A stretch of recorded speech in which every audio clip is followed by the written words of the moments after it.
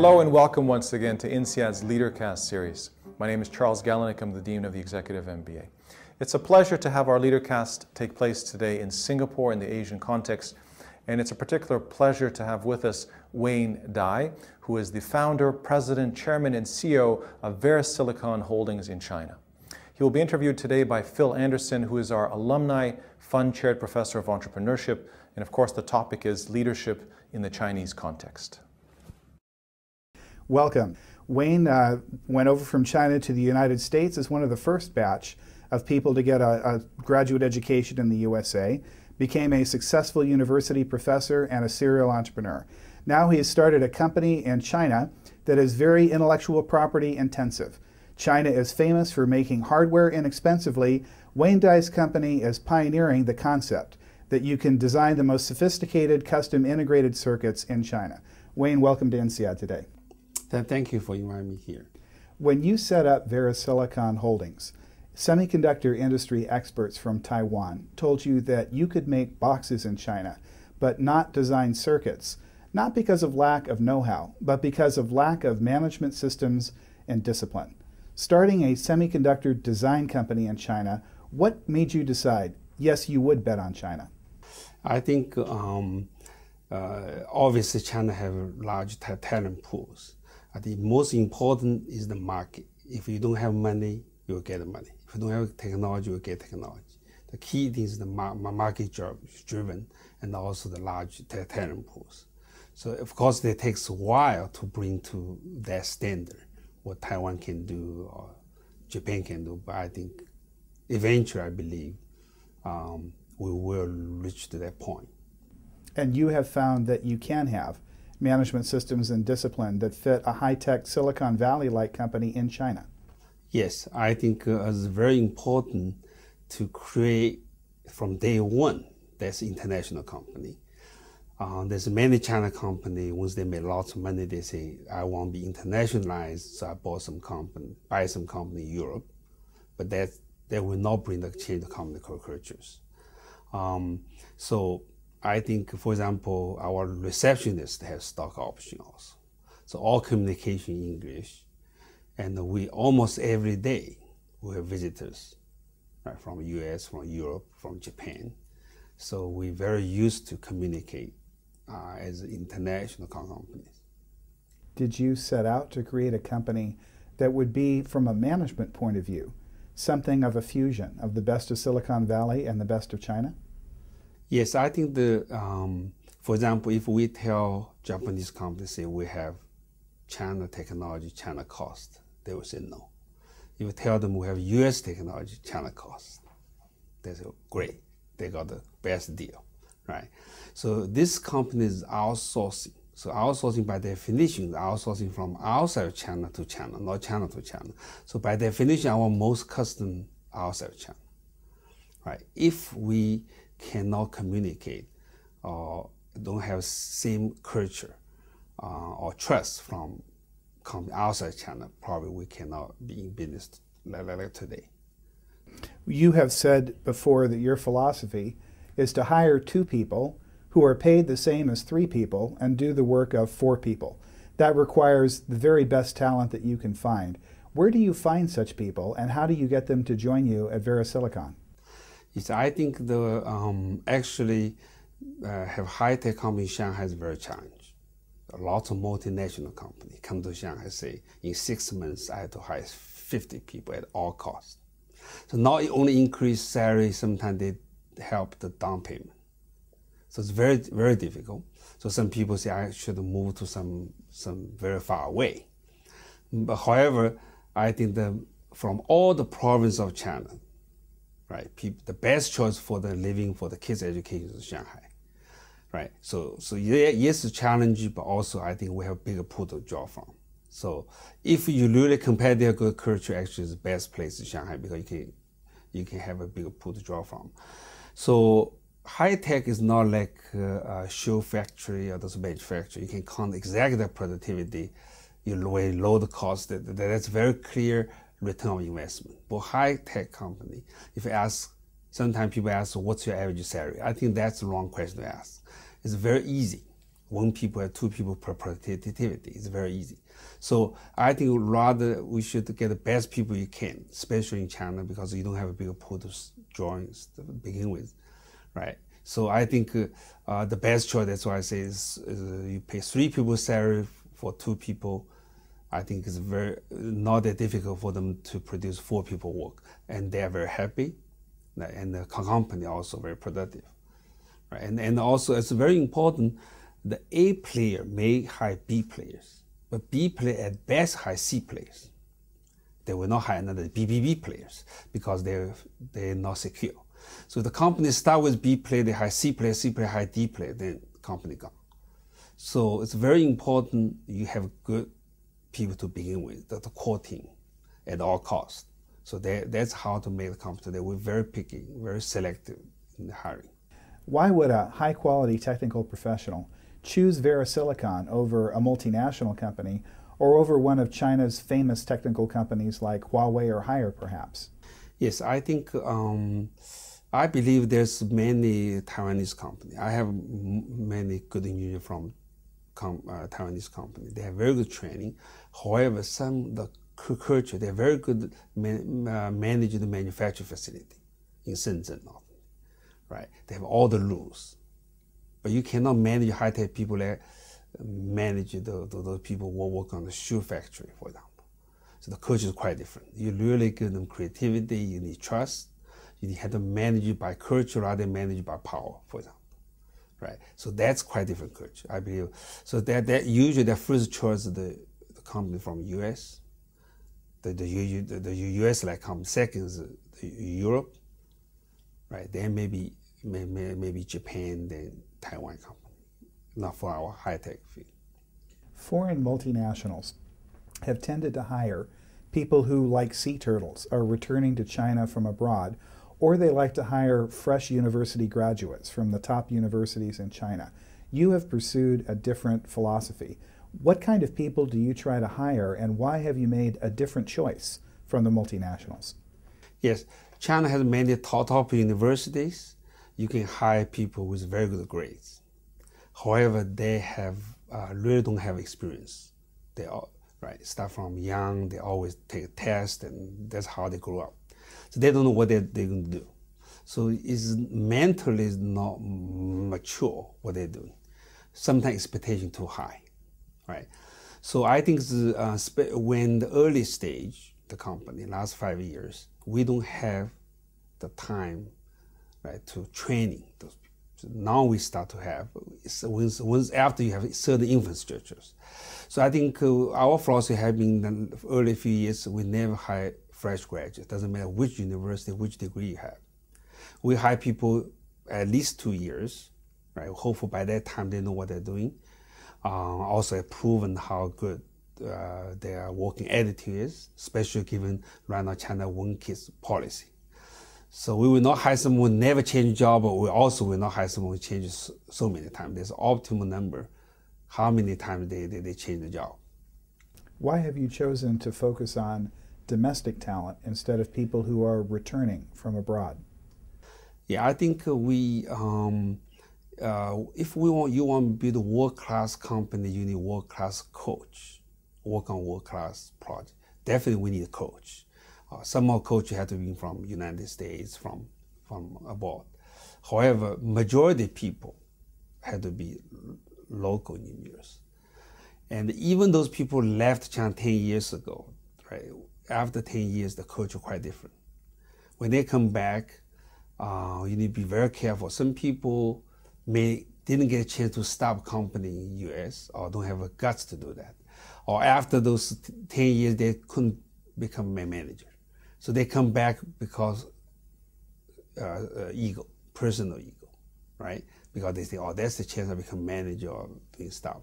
But that doesn't work. Right. So especially given local talent grow up very fast. So we need to be very careful. We need to localize. Most challenge is the middle level manager. You can import top managed field from outside, but you cannot import the middle level manager. They all have to grow locally. Turnover is a constant problem in China. People always seem to be getting offers at a higher salary. And it's also illegal to make staff work overtime. They have to volunteer to do that. How is it that you retain and motivate your key staff with those constraints in China? Yeah, for high tech, sometimes you have deadlines or whatever. It's not intentionally ask them to do overtime all the time, but sometimes when chip tape out, right? There's sometimes you need the overtime. So I think most of our engineers, they do overtime voluntarily. Right? We not demand them to do overtime. However, we provide, for example, we use all the gyms during weekends to exercise. We have tea time 4 o'clock every day. For example, we have those tours, 8 days in Thailand, Hong Kong with families. All our year-end party, usually company don't have a family. We all celebrate with family, kind of show us appreciation, their support over the years. So we do, and also we're flexible. If sometimes they have personal things, right, we let them day off sometimes because they did the mainly overtime work. So we are quite flexible and let them feel like this, they're motivated to do so. So every day in the morning, they're looking forward to the work. Is there any one big thing that you do to keep people, or is it more a lot of little things? Yeah, there's many little things you let them feel that you care about them. For example, when we remodeled the office, when I walk into the showroom, the first thing they show me is my table. I said the most important piece of furniture is my employee's chair. So we have very good chair, same price as my chair. Now that's, of course, we have 150 people. There's a lot of cost. But that's the best one, like the bed, the mattress is the most important piece of furniture in your home because they have to sit there for 8 hours, 10 hours. So those little things people show to people, we really care about them. Food seems very important in China. You've gone to some trouble to make sure you have a high-quality cafeteria, setting up 2 vendors in competition, one with another. Why is that such an important element of your culture? Yeah, every time I return to Shanghai, the first thing is I need to try the food because how good the lunch, they will affect the whole afternoon productivity. So after a while, we decided we should have some competitions. Right? We put lots of emphasis. Now, of course, we provide the free lunch and also deliver dinner if they go to overtime. But we always keep changing, keep improving. We want to make sure they really have good quality, the quality of lunch. Chinese executives often tell us that developing a sense of trust and loyalty can be harder in a Chinese environment than a Western environment. What do you do to build trust and loyalty in your workforce? Yeah, I think, so for example, every quarter we have quarterly communication, right? Even though I travel all the places, we have Japan office, we have Nice office, we have many offices.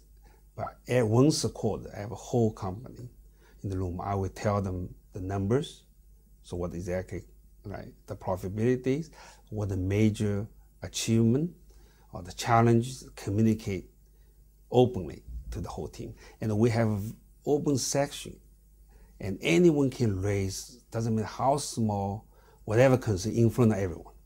At the beginning, it's difficult. People don't want to offend some manager, right? After a while, people get used to it. You let them speak up, right? So, but sometimes for Asian culture, they don't want openly speak all those issues.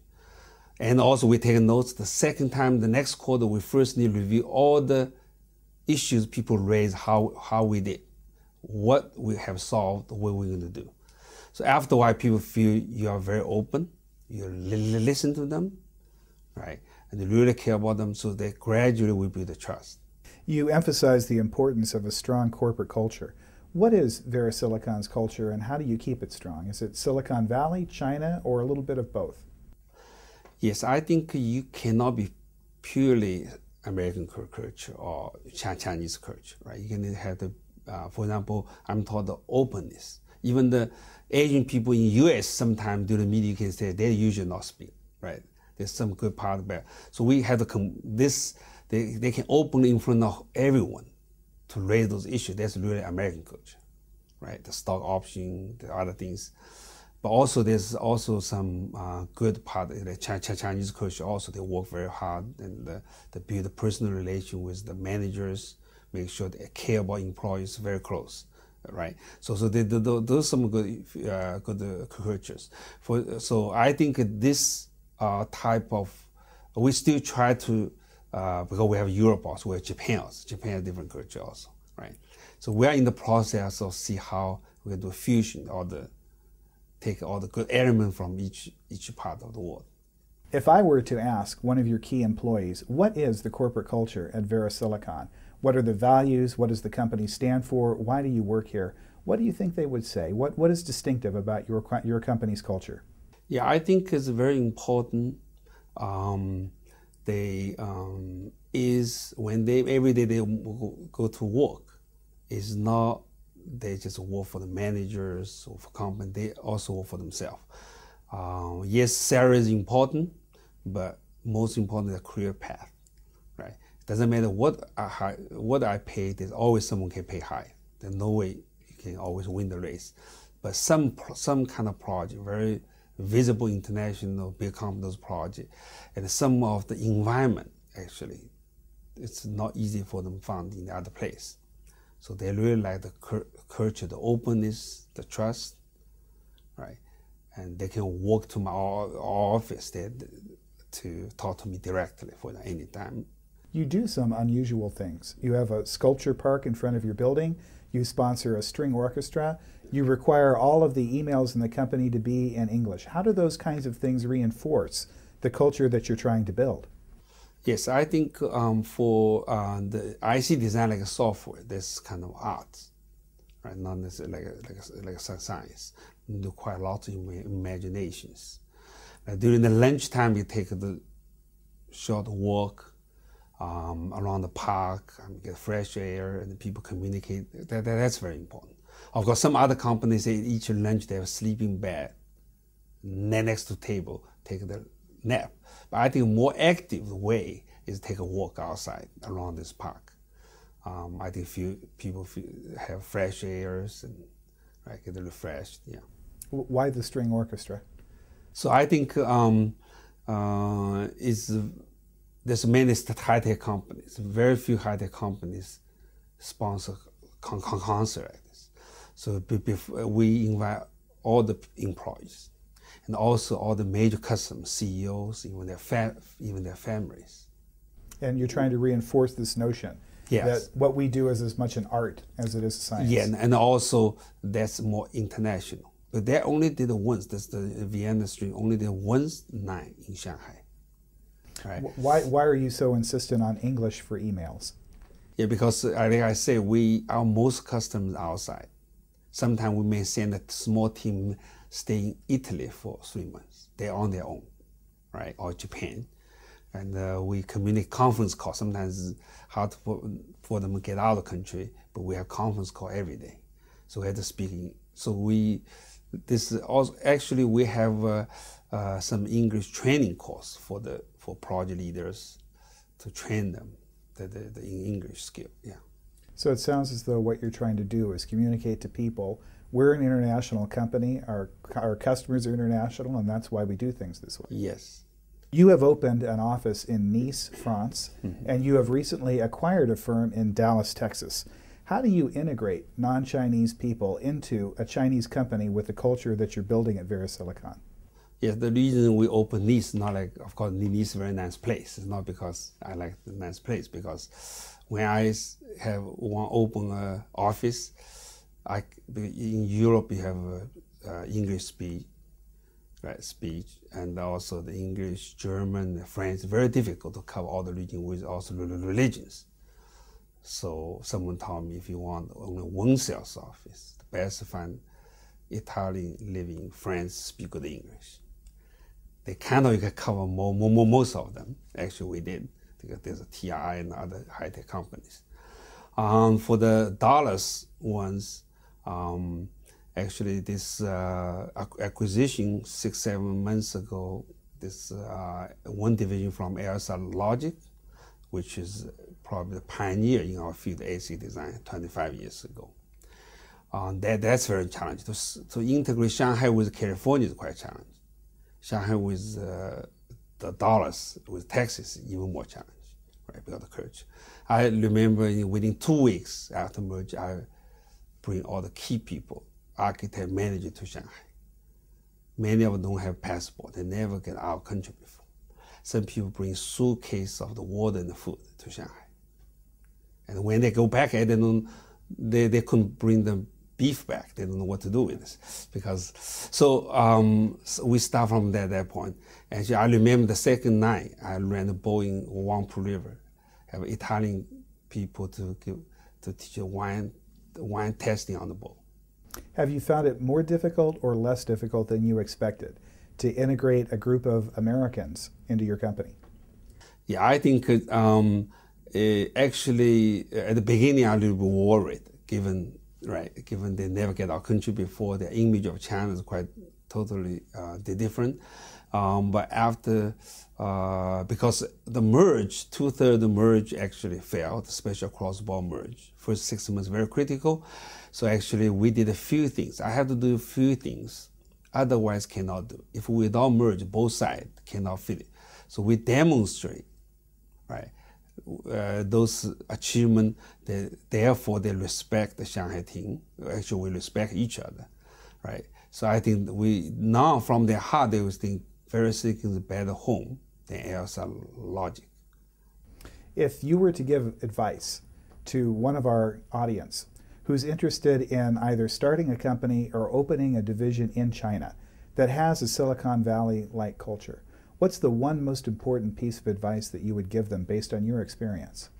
Yeah, I think at the very beginning, they have to find the leader, hopefully localized. That's very critical, right? So first English core team, right? So at all costs, right? Once this had to be AA players, that team had to be localized, right? So otherwise, I mean, if it has a wrong start point, then it's very difficult to grow the companies. What should our audience look for in that local leader that gets a new division or a company off the ground in China? Yes, first of all, I think it should be localized, much better. I think there's some big companies, they usually send people from US. I think, of course, sometimes you're local, but you have to at least find another person, localized. The people from outside could be in a transition period. As soon as the local people are ready, should let that person. So that person is very critical to recruit the English team. English have to be A team, right? That person not only technically, ideally you have to be from technical side, and also has some working experience, and work for some international companies. The better if they have some training like MBAs, right? There's many offering right now in China. So they also get the formal trainings. Definitely you need to speak good English for them. I believe right now, compared with 5 years ago, there's many choice. Wayne, thank you for joining us today and sharing your insights. Okay, thank you.